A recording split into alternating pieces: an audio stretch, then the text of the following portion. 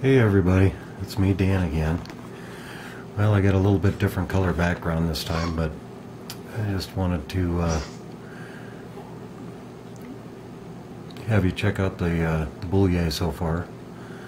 Well, I got the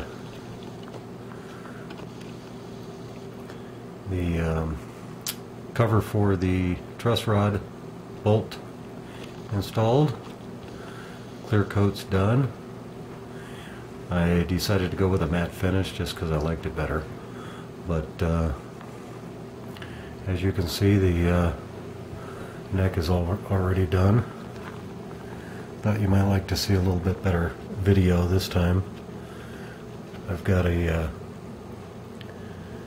Nikon camera, so I'm videotaping this in a little better light, and I also got the tailpiece done. And turned out pretty cool. I used a piece of scrap from the back of the back that I made, and I actually kind of like the wood accent on the top of the brass tailpiece. But and there's a little bit of brass showing. I don't know if you can see that or not around the edges. Just kind of highlight it some more. But also got the saddle done, and as you can see, it's, well, it doesn't seem to want to focus. There we go. Got the notches in it for the strings, and just thought I'd give you the final look. Now the only thing I need to do is get the tuning machines for the headstock, and I'll be about ready to start playing this thing. So pretty excited. Thought you guys might like to see it. And oh, what a lot of work. Anyway, let me stand the guitar up a little bit. Whoops, I don't have my my bridge set up. It's just sitting on there.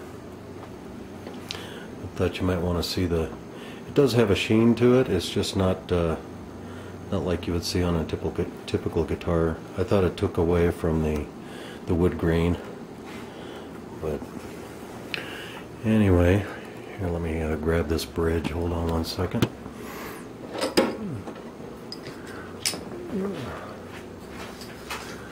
Okay, sorry about that. Anyways, just thought I'd pan around on the wood. As you can see, the beetle holes are still in it. I did not plug them. They're, in fact, some of them I can see light through them.